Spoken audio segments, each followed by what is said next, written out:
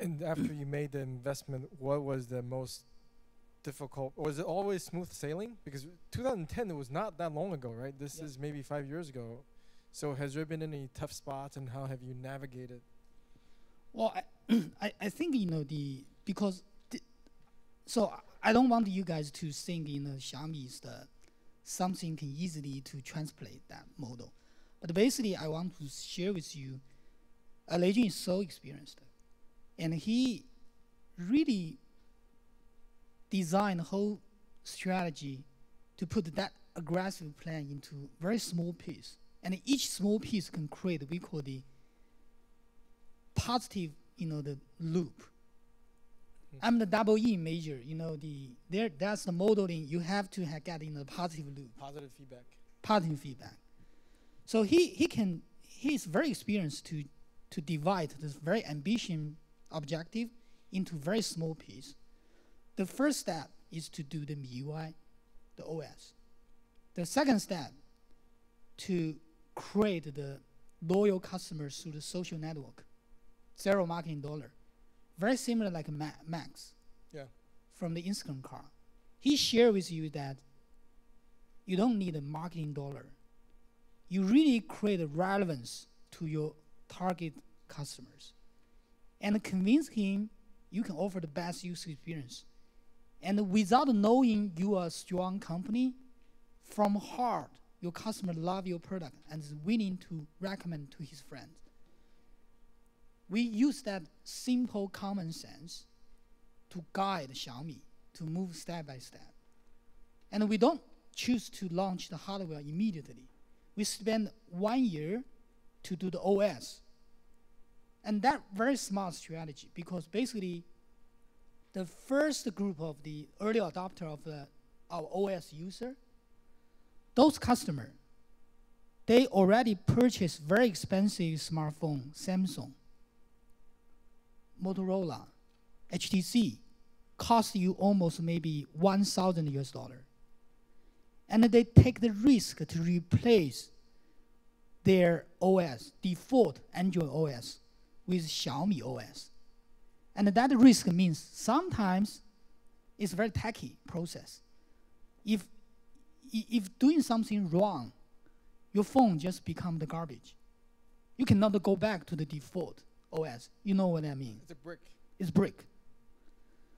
And because these customers so love the OS user experience, they take the huge risk to replace that OS. So that's why we spend almost 1 year to have weekly update to engage with the end user.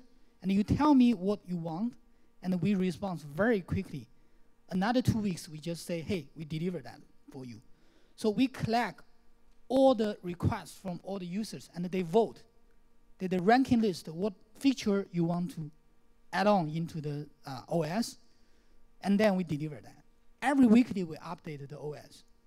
So that's very smart. Even though they have no idea this is the startup company, they just thought this is some small labs. It's a group of fans, they do that. Open source. It's open source, something like that. Because we don't want to use the traditional marketing campaign, say, we are a great entrepreneur, we get VC funding, we are people like Google or something like that. That's very traditional campaign to do that. We say no. We have no noise, just product. Use it. Observe whether you love or not. And tell me what you want, and we just deliver. And Microsoft, every year they have the upgradation. We have weekly. Every week we just upgrade the future to just accommodate your your input. So within 1 year we have almost 1 million very loyal customer without launching this hardware. And then 1 year later, we decide to launch the hardware. So was the OS sitting on third-party hardware? Yes, exactly. So that's why when we have similar, like do a press release, big event, and all the media, newspaper, magazine, they attend, and then a large group of fans. I mean the OS fans, and those newspaper, a lot of is my friend. They just cannot understand why these people so enthusiastic, why they are so exciting. So they're very passionate about that. They're real passion, and they comes to me. You must pay a lot of money to just make the fake, the enthusiastic, the atmosphere. That's definitely one of the things the Chinese people are always very paranoid. Is this real or this is fake? They feel that because we keep so low profile. Yeah. People cannot just believe you can create so many, the strong response from those end user without our media, the help. That's their, the regular. And it's very interesting because I think this goes to, some people would say this, it's better to have 100 people, customers who love you than say 1 million people who don't really care, right? Who is a pretty decent customer but are not passionate. Yeah. So you sort of create that core group of users who essentially become a free marketing machine out there. Yeah, I truly believe just like any marketing we learn from the B school, you need to have the early adopter, and gradually, the mentality need build up people's mental block to receive the core value of your core product. But you first, just like virus, you need a viral first group of early adopter, and they will help you educate them. Just like our the Xiaomi phone, a lot of the first group of the early adopter, they use that. And the second year, they will upgrade to the second version. And they will leave their first generation phone to their parents, to their friends. That's gradually, viral everybody. Yeah. Affect everybody, just like virus affect everybody. Right. So the tough piece is that, when we just launched a so successful campaign, without any inventory, because we pre-order, the model. Yeah, yeah. So within just 10 minutes, we got 300,000 orders. We have to shut down the server because we cannot accept more orders. We cannot deliver from the supply chain. I only expect. Was that part of the original business plan? Is to use this pre-order concept? Yes. So we did that in the phone because we have the OEM manufacturer like Foxconn. We have a world-class supply chain. You already got that ready, Yeah. But basically, the point is that, when we have the pre-order, we got trouble. I remember that in the year 2011, Japanese have the nuclear leak. Yeah. And our screen comes from, the shop. Yeah. And I believe Lei Jun is the first group of business people visit Japan, even though there's a nuclear leak, because he have to go to the shop to make sure we can get that supply of the screen. Yeah.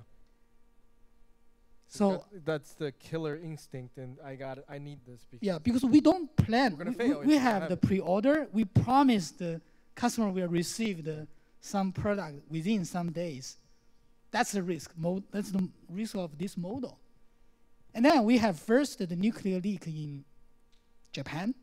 It's world-class supply chain. We have the flood in Thailand. And all the flash memory packaging supply chain is in Thailand. It's very tough. So those are the things from outside looking in we don't think about. Yeah, you cannot predict what will happen. Although you have so good, the turning point, you have the momentum, you have great, the careful, the strategy, doing in the right way, looks perfect, but you cannot expect nuclear leak and the flood in Thailand. So, what do you see the vision for Xiaomi? How do you imagine Xiaomi in 10? Well, I really would like to share with you guys. I mean, I truly believe the China, similar like US. US is shaped by the baby boom generation. After World War II, this baby boom generation shaped the US economy because the consumer count 70% of US economy system. I believe China, we have similarly, I personally define that group of people. I call that, post-cultural revolution generation. Cultural revolution in China, right? the post-cultural revolution generation. That's in my age.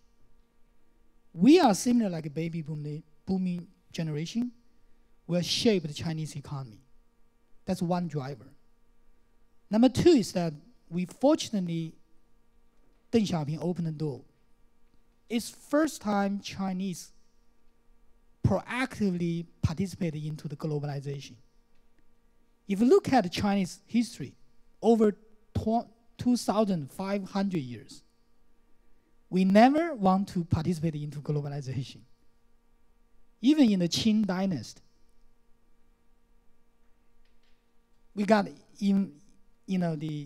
all this kind of the history. The government don't want to involve in globalization. Right. They were unwillingly involved. Unwilling. But this is the first time Chinese people is willing to proactively involve into the globalization. That's the second driver. The third driver, I believe, is the innovation. And we see that in China, we can create a leapfrog effect. Who can tell me in the United States, who is the largest retailer? And Amazon, are they ranked the traditional and the e-commerce? Amazon is now top 3 retailer, I guess. It's the top e-tailer, but not. Yeah, I'm talking about all the retailer, including the traditional one. I think Amazon and Walmart probably the top 2. I don't know which one's larger. Yeah. Okay, I tell you. In China, the largest retailer is Alibaba Taobao, and they count for maybe very significant portion. Why? Because China don't have to follow the traditional industry growth mode. Mom and pop shop, department store, shopping mall, and Walmart like big box things, and then e-commerce. We just have the mom and pop shop and the department store, and immediately within just condensed, maybe in 10 years, the e-commerce emerge. And the traditional retailer have no time to dominate those the sector, and the innovating model like e-commerce jump into that. So we see that we call China has specifically jump frog opportunity. Right. We can take the innovation. Just like mobile phone too. Just like mobile phone. So I answer your question. I believe Xiaomi is typically take advantage of that 3 driver. First, we probably have the world's largest domestic consumption market potentially. We have 1.3 billion population. 300 to 400 are middle class right now. And in the next 10 years, 20 years, we'll grow up maybe 700 million middle class. They have huge consumption market. And that huge domestic market can create probably the most powerful cost structure because of economic scale.